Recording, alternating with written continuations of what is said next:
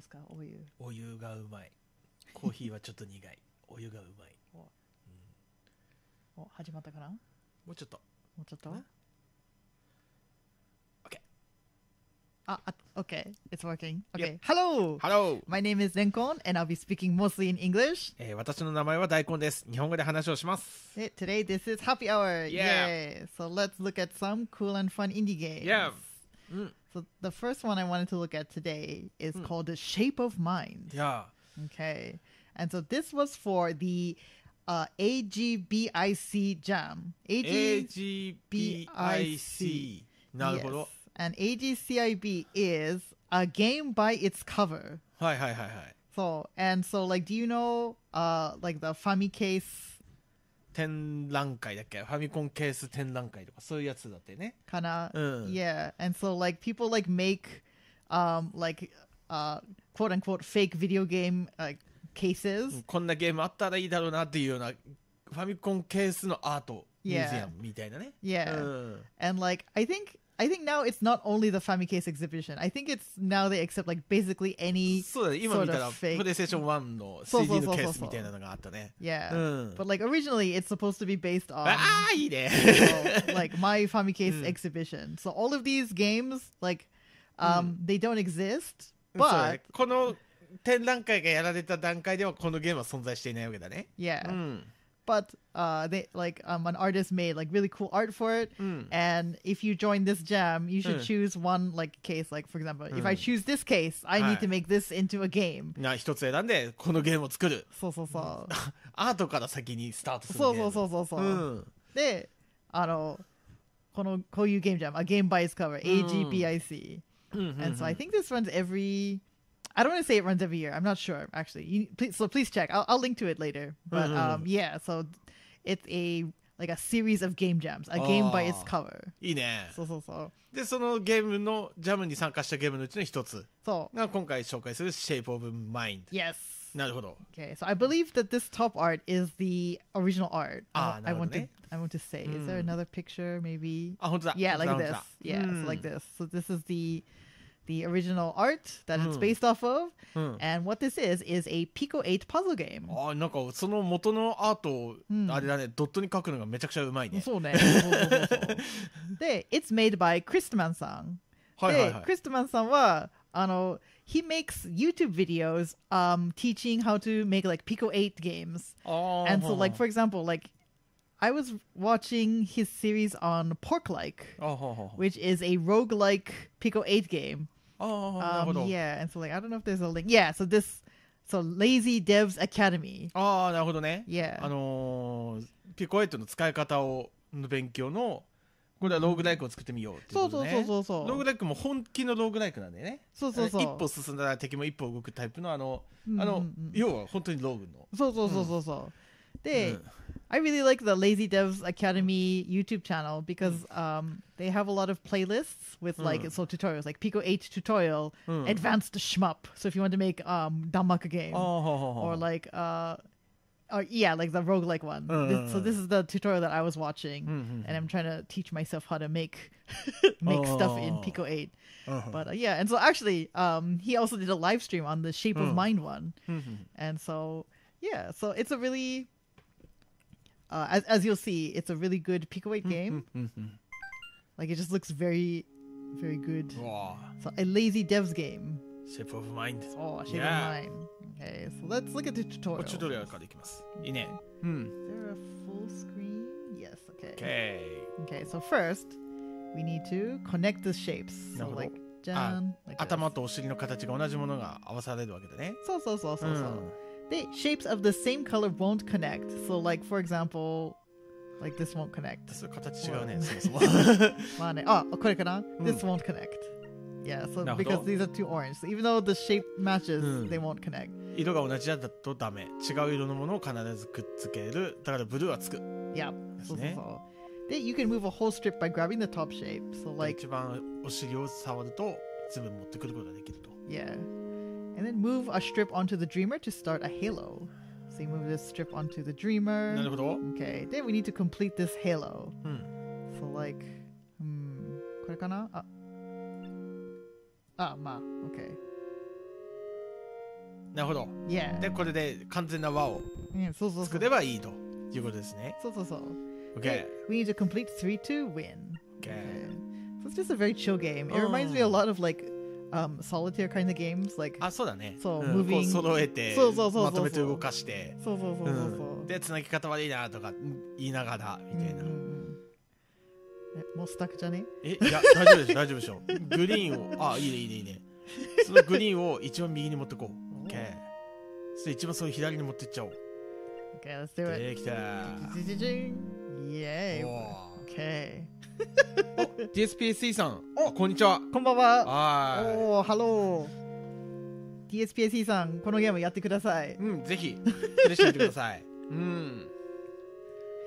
そしてLike Solitaire, I can't access this tile yet. なるほど。そうつながってないものを、スキップしてやるようなことはできないわけだね。そう。ただ、Solitaire みたいにこのカードをブランクスポットに移動して、これはアクセスできる。この感じ。そう。If you, so like as you can, like I can't get this tile now, but if you move a tile to an empty space, you can get it. そうだね。13とか持ってきたもんね。そうそうそう。So like if I can do that. そう。いいねいいね。そう。すごく気持ちいいゲームです。だね。いいね。OK です。さすがチュートリアル、すごいスピードでクリアしましたね。で、at the end it tells you how many moves you did. はい。なるほどね。そう。で、少ない方がまあ better。やべえ、緊張するなそれな。でもまあ。もう一回やる？これはチュートリアルじゃないやつだね。そう、これチュートリアルじゃないけど、まあチュートリアルと思って。なるほどね。ちょっとやらせてみて。OK。よし、じゃあ私がやってみます。大根です。やってみます。そう、とりあえずピコイトでこれ作ったよね。すごいよね。ピコイトってあれマウスキーボードいけるんだね。知らなかった。1、2、3、4、5、6。いけちゃうね。これとこれ。ここのトップとここのボトムも同じ形じゃないといけないよね。そう。あれダメか？落としたかな？ OK。OK。1。You need to make 3。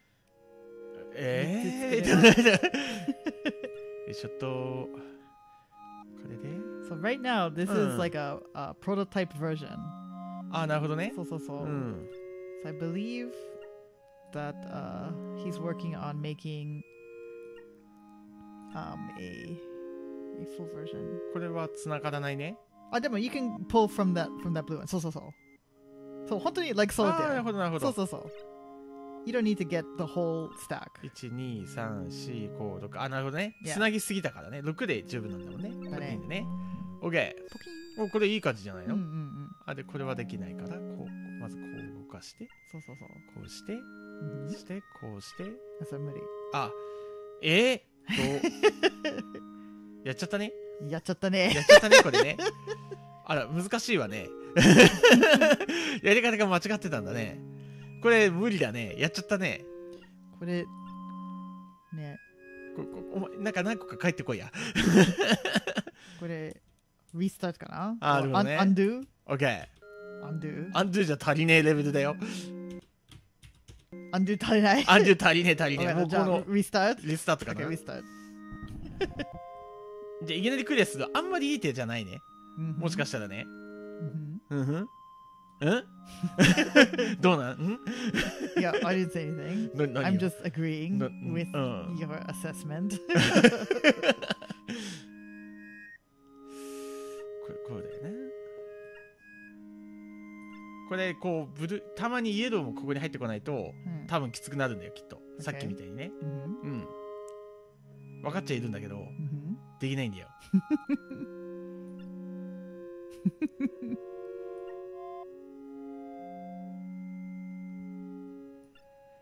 1、2、3、4、5、6。いいじゃない？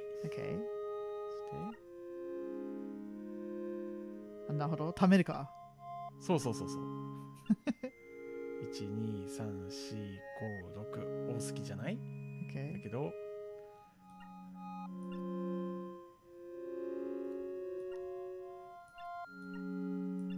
こうじゃない？ OK。でもさっきと同じじゃない？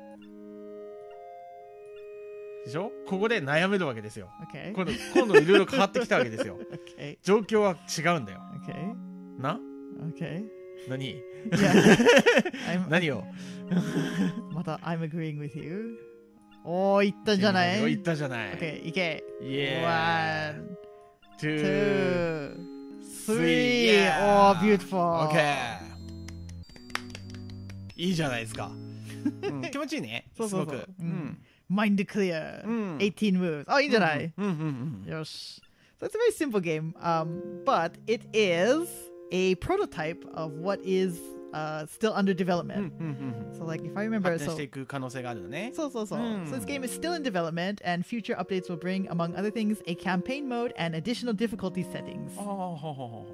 ね、いいね、キャンペーンモードとか。あと、そうで、I guess, I didn't watch the videos for this game, but like, so クリストマンさんは、YouTube、あれ Where's your YouTube channel? その Lazy Devs Academy、あ、これか、これか。すぐ下だったね。So, I didn't watch this. Maybe I should after this.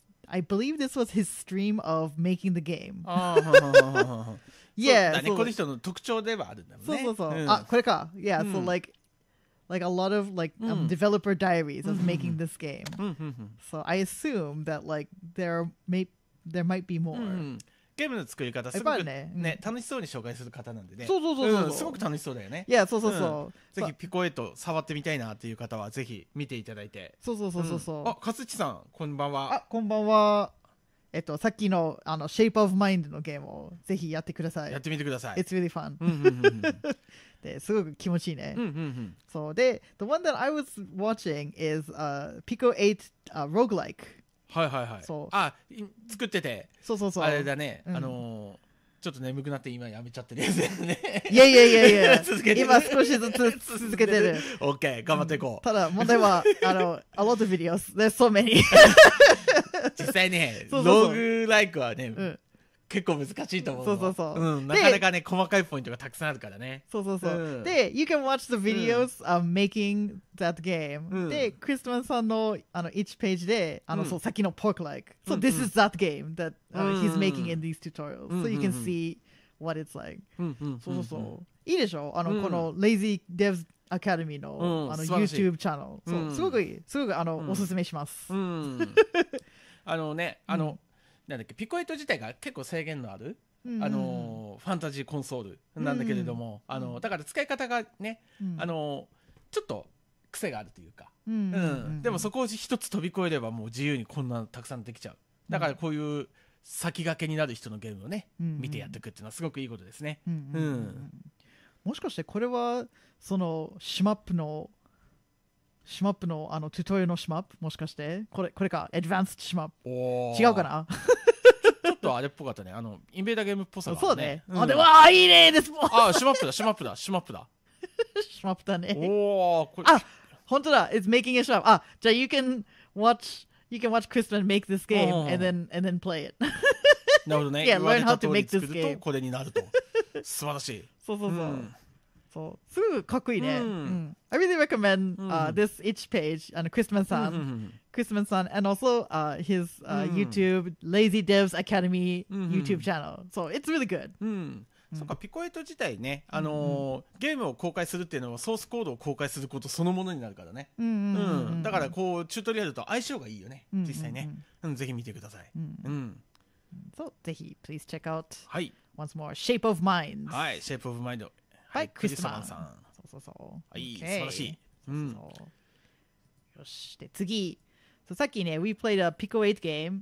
Next, I want to look at a Game Boy Studio game. I believe this is Game Boy Studio. GB スタジオっていうのがオフィシャル名じゃなかったっけか。あれ違うんだっけ？あ、いや、Game Boy Studio. OK, yeah, OK. そう、GB スタジオなんだよね。そう。まあもちろん GB とはゲームボーイのことだぜっていうことですよね。そう。で、this game is called Acorn Grove by Gibbon GL。はい。これね、ちょっと言っちゃっていいのかな？あ、いいよ。ヒデブさんがね、ここでキャット100そうキャットカフェ100で紹介させていただいたりとかしたなんだっけヒデブさんのがすごく好きだったゲームっていうところでちょっとねインタビューさせて、そのインタビューは後ほどインディー通信の方で公開させてもらいます。はい、ぜひ見てください。そこで紹介いただいたもので、ぜひちょっと私たちもプレイしたいなと思って。ネタバレしたね。はい。宣伝です、宣伝。宣伝か。少しずつ出しながら宣伝していかないと。ニャッツさんこんばんは。こんばんは、ニャッツさん。そう、OK。そう、Given GL。Given GL さんは、そう、よくこういうゲームボーイグラフィックスのアセットパックを作ってる人で、そう、こういうエンバイロメントパック。そう。で、全部かっこいいよね。素晴らしい。結構ポケモン系が多いですね。このおさでさんのね、こういう斜めの絵描くはめちゃくちゃめんどくさいんだよね。そうね。で、これはテンプレートです。So, if you get this as like a template and then you draw your original character over this monkey character, then you can have the eight directions sprites. そう。結構ね、いいね。そう、僕なんて僕のような素人なゲーム作りをする人はね、その斜めがめんどくさいからすんげえ早く斜め向くときは回転するとかね、余計なことさせたりするんだよね。でもやっぱりちゃんと絵描ける人はね、これがあっていいよね。そうで、Given GL さんはそう結構かっこいいですよ。ほら、ピクウェイトもアセットもあるし、で、of course GB スタジオのアセットとか。かっこいいでしょ。で、こんなにね、かっこいいアセット作って、ゲームボーイスタジオでゲームを作りました。Acorn Grove。そう。よし、始めてみようか。アートがね、とにかくいいんですよ。そう。Acorn Grove is a kind of exploration RPG。はい、冒険の RPG。コンバットがないタイプの RPG ですね。そう。Let's make a new game。はい。ZXC です。基本的に Z だね。Morning. はい。Can you get us some ingredients for dinner? はい。We need a big acorn, a fat caterpillar, and some pumpkin seeds. はい。どんぐりとキャタピラー、芋虫、太った芋虫。そしてパンプキンシードを持ってきて、今日の夕ご飯よということですね。Oh, and can you visit the spider to get some silk? はい。雲にあってシルクをちょっともらってきてと。I want to make us some gloves for the winter. はい。手袋をちょっと作りたいと。お、シルクのグローブいいね。スルスルしそう。で、already look at these graphics. They're so cute. なんか相当ゼルダっぽいね。そうだね。あれか、ミニッシュキャップね。小さいゼルダ。小さいリンクね。なんか穴に入って小さくふわーって小さくなるあれね。そう。よし。スパイダーが上、グローブが左林だね。下がカニ。よし、とりあえずスパイダー。おー。スパイダー。So you want some silk, huh? Maybe you can help me first. Okay. ちょっと手伝って。I need a new design for my web. This one is not working. なるほど。あまりいいデザインじゃないんだね、クモの巣が。そう。この web ね。I heard Crab knows a lot about web development. よし。OK。カニさんに会うといいデザインを。そう、カニさんは web developer ですからね。そうなんだ。Not sure what a crab would know about webs though. なるほど。You should go see him. Thanks. Yeah. そう、カニさんは、Spider gave you some paper. ここデザインするための紙なのね。そう。で、カニさんは web developer ですから、ちょっと web デザインを。Yes! いいね。Yes! Look at this crab! Spider wants me to design a web for her? Yeah. I think you got the wrong idea of what a web developer is. Come in, I'll show you what I can do. Okay. It's so good. This is my laptop. I use it to make websites. Yeah. I can look up the most efficient design for a spider web. Let's see. There we go. Crab gave the web design plan. 結局ウェブデザインもらえたじゃん。素晴らしい。Bye. I need to get back to work. これかわいすぎ。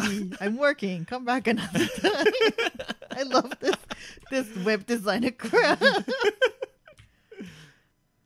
よし。Okay, so let's go back to Spider. 今度片方しか通れないのはなんかポケモン感があるね。そう。なんか obviously ポケモンね。ポケモンだね。Thanks. This looks very promising. Crab really knows his stuff. Spider gave you some silk. Yeah. Okay. So we got some silk. Let's go to the grove. Okay. まだまだ可愛いのいっぱいいますよ。ね、a lot of どんぐり and leaves. あ、これスパイクか。痛い。痛い痛い痛い。 The thorns hurt your hands. じゃあ、we can't climb up there because the thorns hurt my hands. How about this one? Oh, there's a bird there. おー Yes! Those birds outside are driving me insane. Maybe you can find something to plug my ears. Like an earwig, maybe? Okay, I don't know the name of this bug in Japanese. Let me look it up. So, he wants me to find an earwig. What is an earwig in Japanese? 耳栓をしたいんだけど、耳の毛を持ってこいということですね。耳に蓋をしたいのね。Yeah, but I don't know how to say this bug name. あ、ハサミムシ。ハサミムシ。そう、ハサミムシは英語では earwig という。で、これは just 都市伝説。It's just like a superstition. I don't think it's real. ただ、earwig は耳に入るの虫、なんか怖い虫。そう。だから earwig という。なるほど。で、本当に耳に入るかどうかちょっとわかんないけど、一応名前は earwig。で、そのせいで。ハサミムシだっけ。なるほど。だっけ。で、耳に蓋をしたいので、そのハサミムシを持ってきてと。そう。ハサミムシを持ってきて。あ、スクーミーさん正解。ハサミムシ。正解。そう、earwig。なるほど、なるほど。So we have to find an earwig, ハサミムシ。Oh my god! A raccoon is blocking the way. Maybe he'll fall asleep later. 話してくれないよね。ただいるだけなのね、あの子はね。かわいい。おー。鳥。Yo. Can you find my egg? I think the raccoon took it. 何 Oh my god, bad 卵 guy. を盗まれた。卵返してと。タヌキ Oh my god, 悪いか。返せ。A raccoon's blocking the way? あ、OK。話してくれないよね。じゃあこれポケモン降りて。ポケモン登れないから、そうね、okay。もう一個ポケモン降りると、あ、そっちじゃねえんだよっていうか、もう正解してんだよね。ただここ、お、なんか、いいね、いい感じ。Festival. The game is still being set up. Come back another update. Okay。これはオータムフェアですね。お、look at this mole. Step right up. Show your strength. Want to play the hammer game? Yes.Okay. これはね A を連打していいところで B を押す。イエーイ。おー、いきなりやった。うんも。ウィナー。うまいぞ。でこういうのうまいよな。Yeah. He won the hammer. Okay, I got a hammer now. あ、カズチさん、This spider knows web. そう。いい web developer ですね。Step right up, tester A. Want to play a game of target practice? You already won your prize, but you can still play for fun. Okay, yes, let's play. He just made targets as he can. これ難しいんだよ 3, 2, 1, go. Okay, oh. Nice.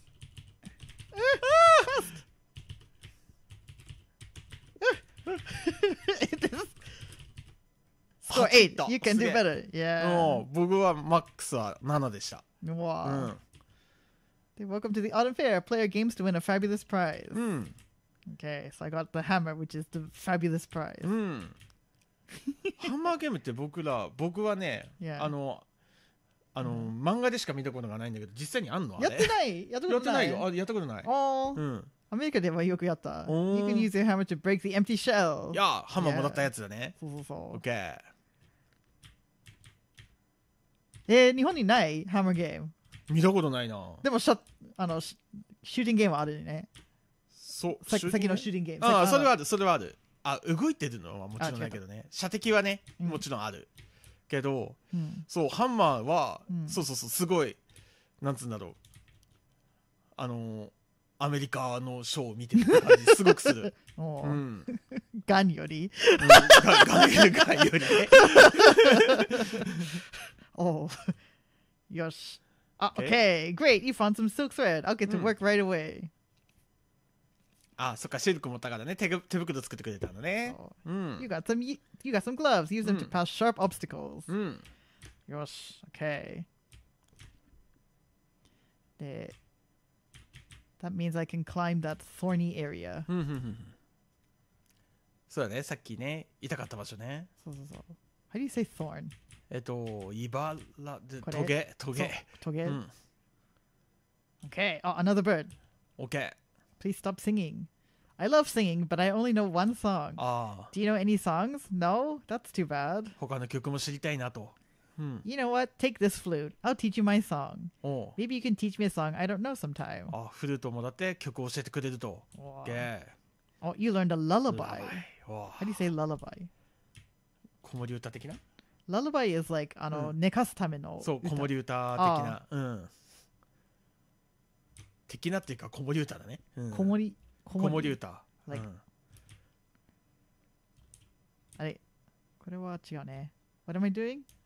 じゃあそれでそっかあれカビゴンやろカビゴンそうカビゴン OK、so you play the lullaby 逆カビゴンカビゴンを起こすんだもんね笛でねそっかでその後眠らせてキャッチするんだよねそうお pumpkin You smashed the pumpkin with your hammer Yeah You found some pumpkin seeds そっかディナーでパンプキンシード持ってこいって言われてたねそうだね You found an egg これは not ingredientさすがに返してあげましょうokay. 返していこう降りちゃったポケモン降りちゃった戻れねえんだよなよしここも降りちゃおう早く言えよでこれを右行ってしまいましょう、okay. で降りちゃいましょう OK イエーそこで右行くと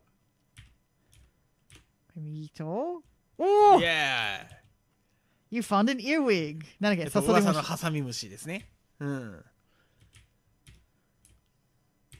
ハサミムシハサミムシだそうです OK、うん、さっき I said ハソリムシなんかサソリとハサミムシ今カミキリムシとは違うのねそうね Can I look at my inventory? それなりに持ってるねおカミキリムシごめんなさいカミキリムシじゃないねうんそう木の中に入ってるカミキリムシでね、僕がちっちゃい時に言うのショートパンツを履いて木のベンチに座ったらそのベンチの中から、カミキリムシが出てきて膝の裏をガブってかじられてもうそれ以来ハーフパンツを履けなくなった木のベンチももう嫌いそれは残念そして今も膝の裏触ると大根がすげえよしふにゃ Wow, an earwig silence Here, take this Squirrel gives you a big acorn やった Yeah Okay でなんだっけI gotta get a song I gotta return the egg エッグだね egg そうだね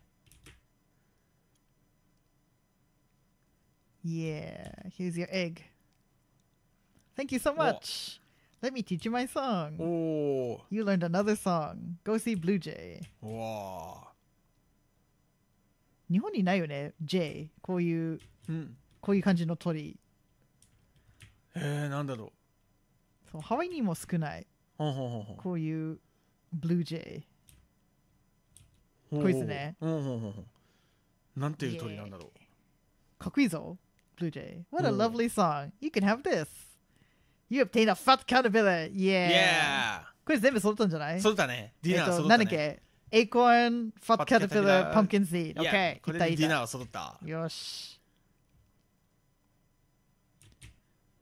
なんかめっちゃかわいいね、このマップ。ね。お、ポケモン降りていくマスタータウンに戻るためにね。だね。お、来た。Yeah. You found everything? Let me prepare dinner.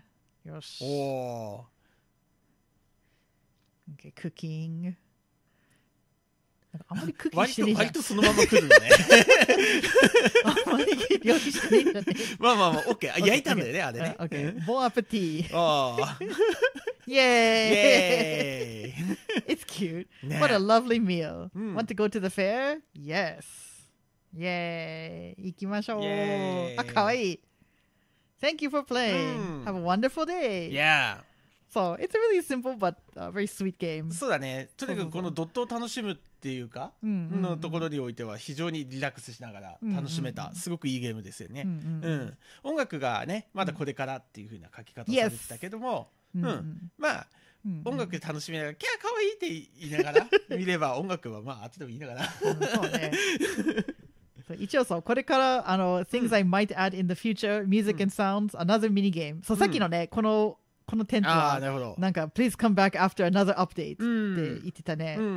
で、そう、いろいろ。で、this was made for Cozy Autumn Game Jam 2022. Cozy is like, そう、こういうね、外がちょっと寒いけど中は暖かくて、ホットココア飲みながら、なるほどね。リラックス。このゲームジャム自体が素敵すぎない？素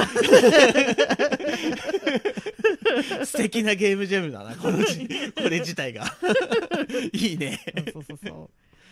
じゃあ他見る？いつかちょっとコージーオータムゲームジャム2022年の結果をちょっといつかちょっと追いかけてみようか。2 weeks ジャムなのね、まず。まず、theme は何だろう？シーズン theme。シーズン theme もなんだね。でも、パレットもある。カラーパレット。なるほど。Autumn Glow。で、Optional Mechanic。One Room Only。なるほど。で、Autumn Glow のパレットはこういう色だけを使う。なるほど。で、さっきのゲームこれしか使えなかったかな。なるほどね。なるほど。まあ、ゲームボーイスタジオだから、そんなに色使えないかな。なるほど。基本的に。これは、あれだね、ドットアーティストたちには燃えるルールだね。そうね。これは熱くなる。挑戦しがいのあるものだね。そう。ぜひ、please check。Acorn Grove by Gibbon GL。and他の、Cozy Autumn Game Jam。もしかして毎年のジャムかなわかんないけど。いいね。そうね。Third Annual Autumn Game Jam。毎年だね。毎年やってんだね。いいね。2週間ですよ。DSPSE さんも2週間で行ってみましょうよ。そうね。なんだっけ2 weeks。2 weeks。DSPSE さんだったらいけると思いますよ。そう、ぜひ、please check。はい。ただ問題は、1は、ゲームジャムは常にあるからね。そうだね。ちょっと、一回、ごめんなさい。素敵な名前のゲームジャムに参加するのはいいよね。そう、1はね、ゲームジャムズは、今のゲームジャム、ドゥーってあるから、そう。if you ever need, like, a reason to make a game, so please check each jams. ね。いろいろね、ジャムが常にあるからね。There's always some kind of jam going on. そうだね。So if you miss a jam, like, oh no, I missed the deadline for whatever jam, like, don't even worry. There's always another jam. そうだね。There's always 10,000 more jams. それにルダム、有名なルダムのね、サブのミニジャムなんかも常にやってるしね。探してみれば何かゲームジャムは必ずあるからね。自分に合うものをぜひね、探してみてください。そういえば、あれ、いつだっけUnity One Week。あれ、来週だっけ？来週の、来週の、次の日曜日の夜に発表。テーマが。20日。Unity Room 何曜日か分かんない。いや、日曜日ですよ。常にスタートは日曜日の真夜中。これか。真夜中にテーマが発表になる。よし。OK。じゃあ、if you're gonna join Unity One Week Game Jam, 頑張ってください。皆さん頑張ってください。We're gonna try to play everyone's games again. Yeah. Okay. But anyway, sorry. Let me go back. Yep. Sorry. So once more, the game that we played was Acorn Grove by Gibbon GL. So please check Acorn Grove. It's really fun and very cute. Okay. Next game.So next game is called The Day I Couldn't Write a Poem. はい、詩が書けなかった日。そう。で、これは結構話題のゲームだったね。そうだね。オートマトかななんかの雑誌に取り上げられたんでね。で、それがすごく話題で、みんなやった。みんなって知らないけどさ。で、みんなやったと思う。I was reading that this is like,the first in a series of games that's coming out. あれちょっと待って。ごめんなさいね。個人的のトゥート見て。あれどこだっけ？ So yeah, it's like a mini album. Like it's gonna be a lot of small games, maybe? かな？そう書いてるかな？そうだね。今このビデオでちょっと見えてるものの大体似たような感じのテストなんだけど、書いてることも非常に素敵で。絵も非常に分かりやすくなんかいろいろ考えちゃうような感じのゲームでしたね。そうそうそう。So this might be the first in like a series of games. But anyway, let's go back to the game itself. Yep. So the day I couldn't write a poem is a platformer. Yes. But like, プラットフォーマーです。so it's a platformer, but like, as you can see, it's also a story-based platformer. これは僕やりましょうか。どうしましょう。どうする？やる？じゃあ僕行こうか。Okay, じゃあ change. 大丈夫よ。ここからで。Okay. 下から。左手でやるし。OK. よし。よいしょ。Okay. So it is a platformer game, but the platforms are not like Mario platforms. It's こんにちは。ゼンヤンです。はい。死の上を歩くゲームを作ろうとしていたのですが、I made a game where you can walk on top of the poems. 今の私には詩を書くことができませんでした。But I couldn't write a poem. よっと。素敵な言葉。素敵な言葉。Cool words. 素敵な文体。Cool grammar. Writing style. 素敵な情景。Cool view. Yeah. そんなことを考えているうちに理想理想が高くなるという表現をされてましたね、今でね。Yeah. So as I was thinking about all these cool things that I couldn't make, the logic was out of my reach. あれ理想じゃない。ロジックじゃない。なんだっけ？ロジックは理論だな。理想はね。なんだっけ？ Ideal? Ideal. Like the perfection かな。Yeah. Like I tried to make it perfect, but it was out of reach. It was impossible. そんなことを考えているうちに理想がこういうふうにとても高くなっちゃった。Yeah. ギリギリジャンプですね。高くなってしまい、何もできなくなってしまいました。I couldn't do anything. I was trapped. でも、Butゲームはどうしても作りたかったんです。But I really wanted to make a game, no matter what.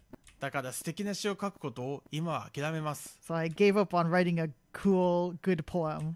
今できることは、Okay, so the things that I can do now are 友達に話しかける時のような the way that I talk to my friends, 自分の言葉で using my own words. こうね、自分のことで、次行っちゃおうか。Mm-hmm. 詩人ではない。So not like a poet, like my real authentic self. 自分の言葉でゲームにすること。Yeah, so making a game using my own words, not like なんかここ自由を得たような感じがこう動くプラットフォームで表現されてますよね。素晴らしい。そしてゲームにすること、そして普段 usually じゃないかい。普段考えていることやふわっとイメージしたことをここで表現されてね、消えていくことね、日常生活の中で気がついたことを短い日記のようにダンと淡々とをポップに表現されたと書くことにします。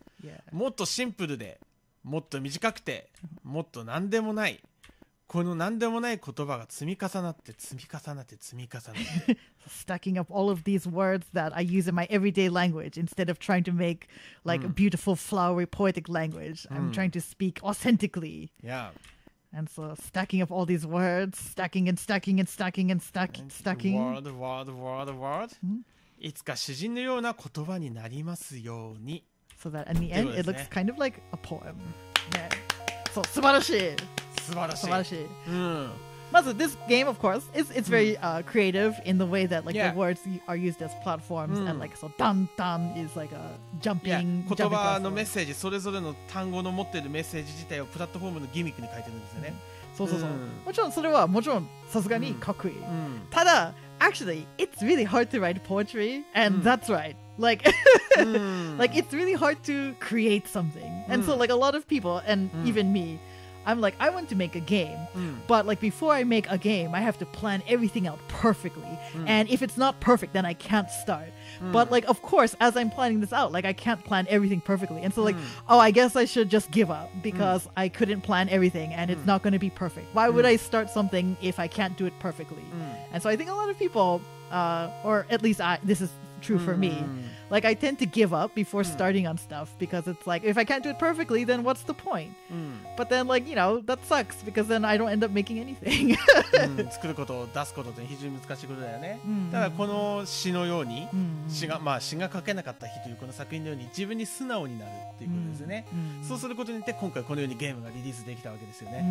非常に素晴らしい。そうそうそう。そして I think it's also really hard to admit that like you can't do stuff. Yeah. Like it's really hard to admit that like I can't write a poem or that I'm not creative or that I can't, you know, it's really hard to admit these things. So I think it's very cool and very very heartwarming in a way to read about like other people who couldn't write poems. And in the end he did. He wrote a very good poem. そうだよね。書こうとしたからにはやっぱり書けると思ったわけだからね。認めるほどは非常に辛いところであるけど、その素直になるちょっと悲しみが喜びに変わったような部分はあるね。すごくね。素晴らしい。So I really like this. Yeah, so it's really good.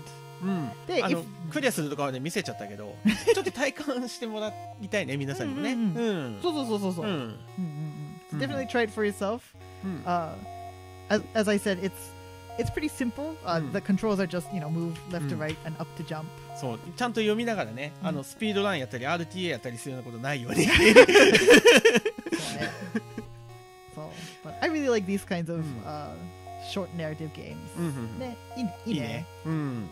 Okay, so once more, this was The Day I Couldn't Write a Poem. 詩が書けなかった日。Okay, by Zenyan and Mikyo Kyuji. はい、ゼンニャンさん、ミキョキュウジさんの作品でした。そう。で、if I read correctly, this might be part of a series. Maybe. I'm not sure. Yes, the first in the series. そう。なんかどっかで読んだって。ここだ。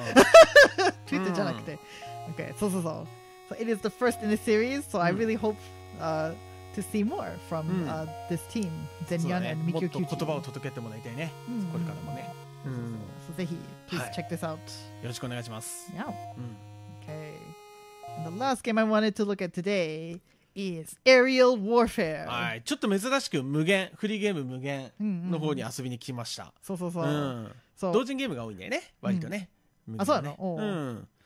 So, まず I saw some of these screenshots on Twitter and more, I'm already in love. So I was like, I have to play this. Look at this cactus! It's so good! Okay, so インディーゲームがこうインディーゲームだわーっと盛り上がる前の日本のインディーゲームっていうのはこれだったみたいな部分 Yeah. あるよね。So I think I've mentioned this many times already, but when I was in junior high school and high school, all I did was go online and look for free Japanese games to download on my computer and play. And almost all of them were side-scrolling shooting games, and I love them. And they all kind of look like this. その時はね、日本語もあまり読めなかったからこうシューティングゲームっていうのはこうありがたい部分もあったのかな。そう。Okay, but anyway, once more, this is Aerial Warfare by Mai-Mai-san. Yeah. Okay, so let me bring up the game. Hang on just これはね、ダウンロードゲームなので、ちょっと待ってくださいね。今まで全部ブラウザーゲームだったので、ちょっと OBS のセッティング少し変えます。Okay, let's see if this is gonna work.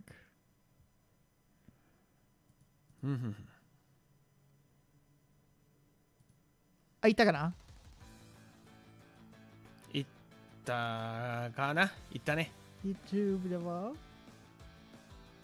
いたね。あ、いた。OK、よし。あれ、これはコントロール使えんだっけ？まあいいや。OK。コントローラー使える。どうする？あ、でもいいや。コントローラーでやった方がいいかな？シューティングゲームはね。ちょっとコントローラー持ってくるね。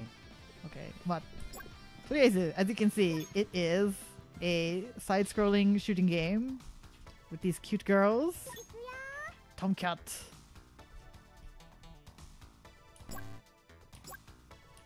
あ、これトレーニングステージはできないか。とりあえずステージクリアしないと。あ、Thank you. Okay, yeah. Yep. Okay, Tomcat. Oh.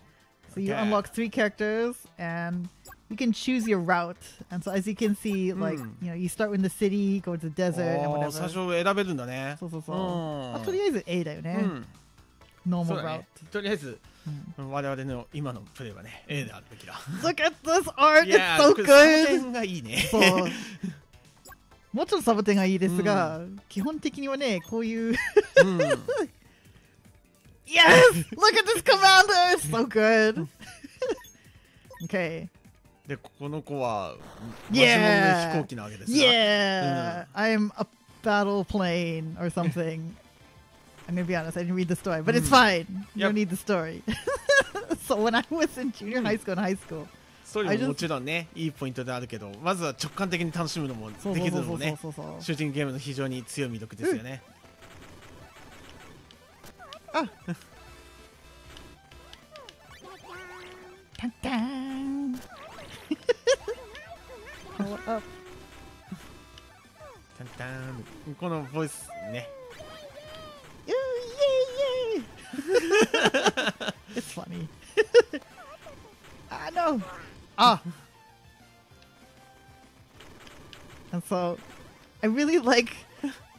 There's something about these graphics in particular, and like it's not just that it's pixel art, but like something about like the heavy borders on everything. It looks so 90s freeware doujin game. そうかそうかそうだね。90年代っぽさっていうのがすごくあるね。そうそうそう。Just something about yeah. Oh, and then they're gonna come from behind. I'm not doing very well. Okay, here's the boss. Oh. I have the Rubeard Fortress. Yeah. Okay, 一回スクリーンアウトしてバトルが。If you're watching this and you're like, I can do better, you probably can. You should probably play this. I'm not very good at this, but I love it. いやいやね、こういうねサイドスクロールのこういう弾幕系のゲームってね、プレイしてない時はすごい簡単に見えるんだよ。プレイするとめっちゃ難しいんだよこういうのは。で、after you finish the level, you land back on the carrier and you get another mission from the commander. Okay, go. Okay. So it's my dream to be good at side-scrolling shooting games. そうだね。これこうやってね、ハッピーアワーを毎週やるからにはこういうゲームうまくあるべきなんだけどなかなかそうもいかなくてね。I used to be like, maybe not good, but like, okay. 今喋りすぎ。レンコ喋りすぎだ。I got a tail gun. Okay, yeah. Yeah. So I got a tail gun. So then now they're gonna come from behind, and I'm gonna shoot them from behind. But then if they come from behind, it's harder to get their pickups because once I shoot them, their rewards immediately scroll off screen. これは後ろからだね。後ろ。そう。タンタン。タンタン。そしてこういう hard outline stuff is in the foreground. And so I didn't realize that the first couple times I was playing. So I'm like, how come I keep like exploding randomly? It's like, oh, it's because I crashed into a cliff. 実際ね、こういうゲーム作る上でね、実際こういうシューティングゲームを作った方のテストプレイとかさせていただいた時、結構問題になるのはどれが背景なのかどれが背景じゃないのか敵なのか、ぶつかったらどれが死ぬのか、っていうのの判定っていうのはなかなか直感的に分かるようにデザインするっていうのはやっぱり難しいんだなっていうね。Yeah, at least this game, like the stuff that's in the foreground has this thick border around it. そうだね。こういう風に分かりやすくなってるね。背景との違いは。Yeah, like しっかりね。Games used to be a lot harder to look at. デザインをシンプルにすればするほどそこは大きい問題になってくるよね。例えばダウンウェルなんてのは赤くしてるとかね、触っちゃいけないものはみたいなね。そういうシンプルな中でもいろんな工夫があって、これはアウトラインで表現されてるね。で、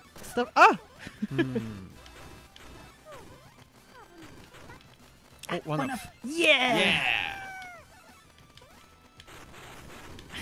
ー。オッケーオッケーオッケー。わーWhat is this? これ何これ倒せないか強いかI was looking behind too much. いやいやでっかいやつに目を奪われ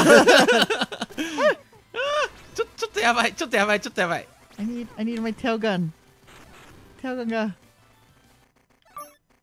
OK Yes! やばすぎサボテンやばすぎっすよ。やばすぎだね。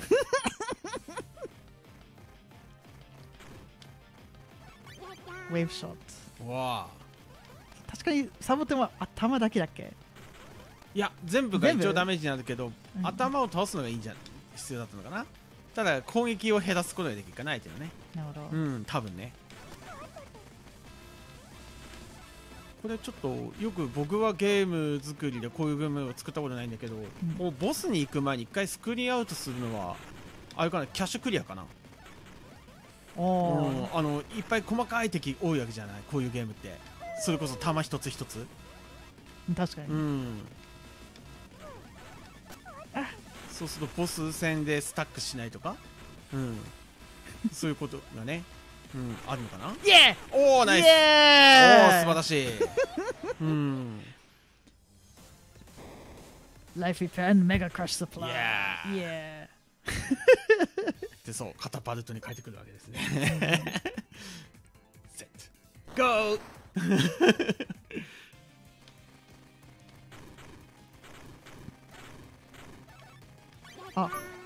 あとだいぶ前に I was talking about ドラえもんゲームだったね。あ、そうドラえもんの首が敵なんだっけ。Yeah. で自分がドラえもんの首を操作するんだっけ。違う自分がどれ焼き。自分がどら焼きなんだ。でドラえもんの首が襲いかかってくるんだ。自分を食べようとして。そう昔やった同人ゲームね。そう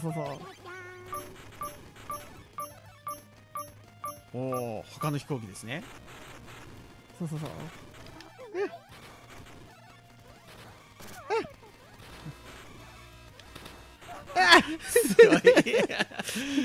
I didn't die.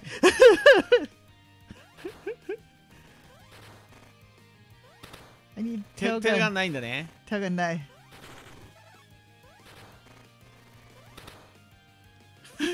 厳しい戦い。Give me a tail gun. Give me tail gun. Give me tail gun. もうちょっと右に引きつけて。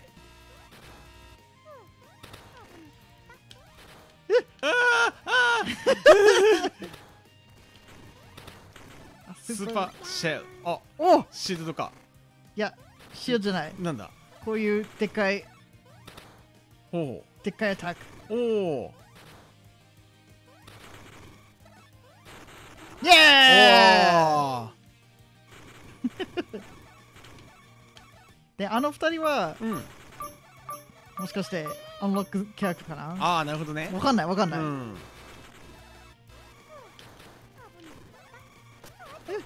そうだね、そういうことはありえるね。キャラクターアンロックもね。これ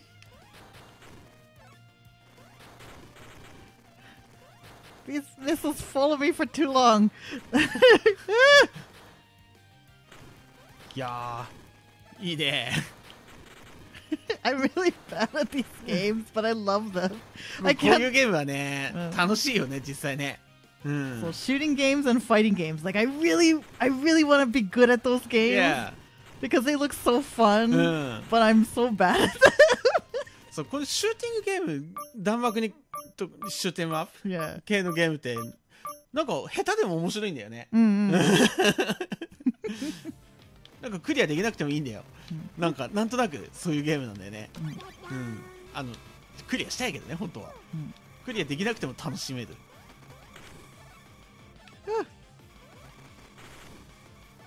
おお。おお。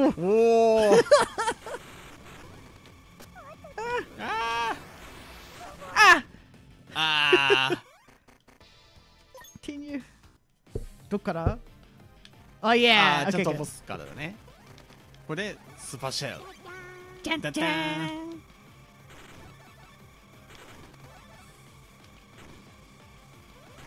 いいじゃない？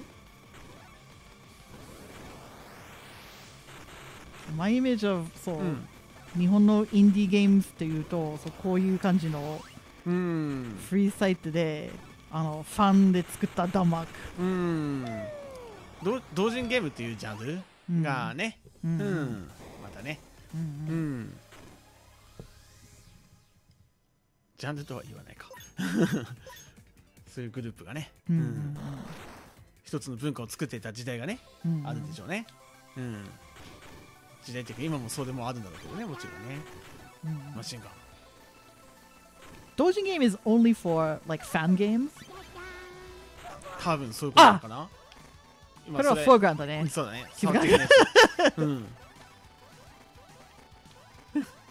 Look at these giant ghosts! Yes! Yeah.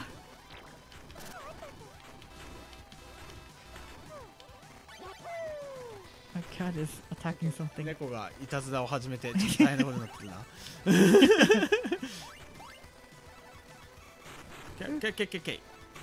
狭い、苦しい。イエそこ後ろから来んの？あ、でもちゃんとテールガンがあるね。下気をつけてね。下ぶつかったとあれだぞ。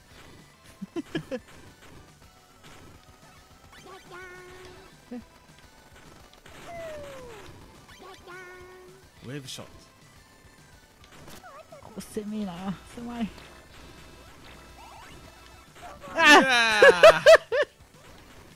お、まだあったライフ。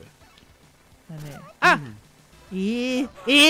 おおむずっ。オッケー。大悟やる？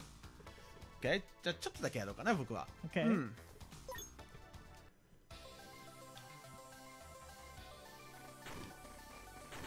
操作方法ね、ある。操作方法を知らないで今スタートしていきなりポーズしてしまった。大丈夫大丈夫。まあね、操作方法確実に難しくないからね。ボムのバトンはなんだろうね。あ、ボムあんのか。おお、これだこれだこれだ。そう、every time I start a shooting game, I'm always forgetting about the bomb. ボムね。And then people who watch me, they're always like, "Why didn't you use a bomb?" あ、それをやってる。Oh, that's right. ボム使い方がね難しいんだよね。特にツインビー。ツインビーのボムのタイミングが僕はちょっとまだつかめない。コントラはボム使いすぎる。ボムすぐなくなる使いすぎて。ボム以外で敵を倒せないレベルになる。やめろよ。あれなんだっけ、ジェームスタンだっけ、ボム is not consumable。ただなんかクールダウンが激しいタイプのね、ジェームスタンはね。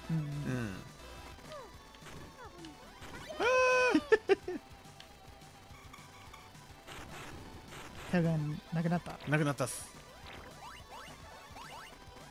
So yeah, so as you can see, you pick up like power-ups, but if you die, then one of your power-ups gets taken away. Crystal Bowie. Okay. いい顔してるね。よし、こいつに。ああ、いい顔する。いいね。おお。テールガンがないとこれはきつい相手じゃない？おお。Get the screen, get the screen. Shoot the screen. Tail gun. 取りに行きすぎて死にかけてる。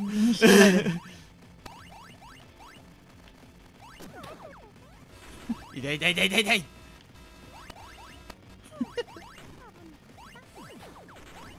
こう敵の反対側に回らないといけないってなかなか難しいね。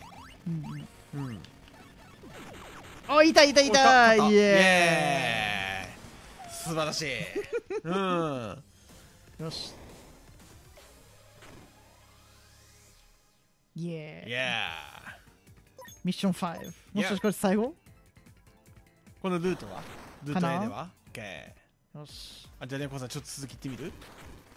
いけるかな？ OK。コンティニューはいつまで？わかんねえ。エンドレス？それはありがたいね。わかんねえ。So like I understand games that want to be difficult and give you limited health, but also I want to see the end of your game. I'm not very good, but I still want to see the end of your game. ゲーム作る人もね、エンディングまでやってもらいたいよ、本当は。あ、I went too high. アクションゲーム作る人はね、特にね、エンディング見てもらえないことが多いから。僕は諦めてる。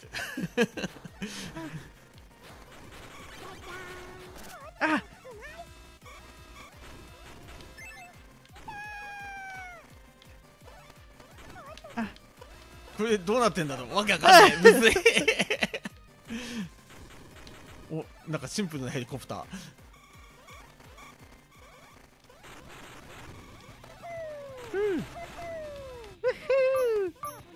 お、G 曲 Z 対抗。OK。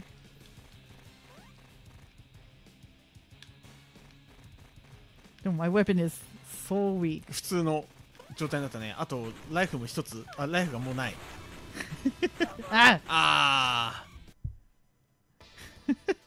これどうかな。あ、もう一曲 ?OK。クリしたくね？ OK。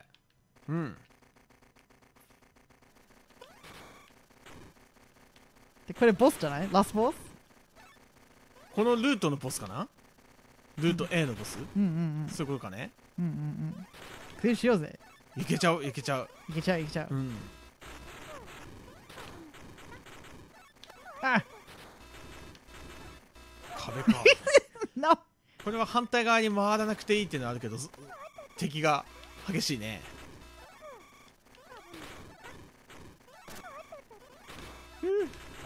ああ、もうライフがないぞ。おお、ナイスナイスナイス。ええおお、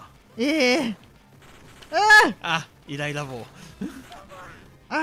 下行き過ぎた。だいぶやる？よしよし、任しとけ。で、ボム使わなかったね。はっ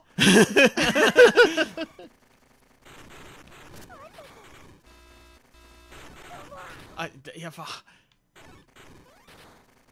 ボム使えば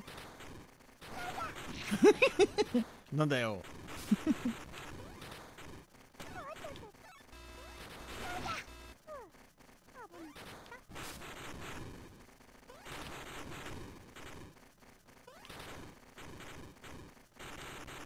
いいね。シャシャシャシャ。 Next phase。そう。このレーザーはブロックしてる。なるほど。お、うまいうまい。なんかうまいのかな。いいパドに捕まったね。お、ナイス。おお効いてね。アクシデントリーに避けたぞ。あ、マシンガン。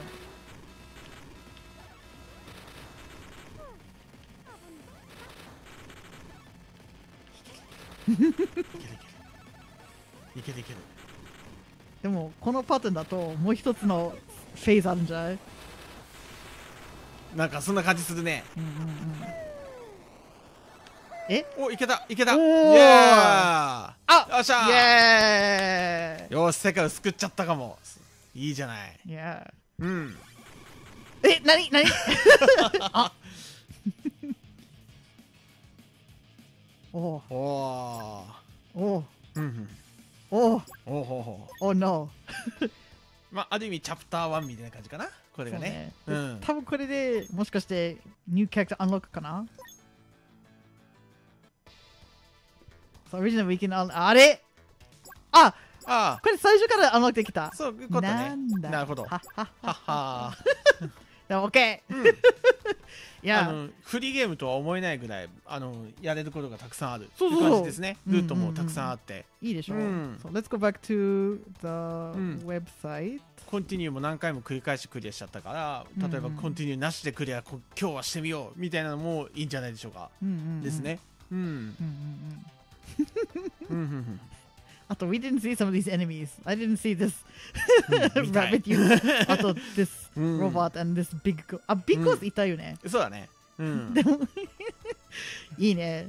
そうそうそう。I really love こういうね、インディー同人らしいのフリーサイトで生ゲーム。そうだね。なんかすごく 90s early 2000s の感じだね。そうだね。もちろんね、インディーゲームを追いかけてる方、特に日本で追いかけてる方、無限のゲームはね、もちろん注目のポイントの一つだと思うけれども、ぜひ改めて無限見ていただいて、いろんなところでね、イッチでも無限でもね、いろんなところでフリーゲームが転がってるんで、ぜひ探しやってもらいたいですね。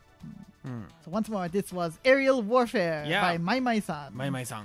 Okay, on Mugen. I'm going to link it up later. So don't worry. Yeah. では今日はここまでですね。そうですね。よし、いっぱいやったね。楽しかった。失礼しました。いろいろさんも見てくれてたんですね。見逃していた。ごめんなさい。ありがとうございました。こんばんは。こんばんは。いやいっぱいやったね。では来週の木曜日ですね。そうですね。来週木曜日また毎週やってきますんでよろしくお願いします。よろしくお願いします。じゃあ See you next week. はい。Thank you for watching. See you. おやすみ。バイバイ。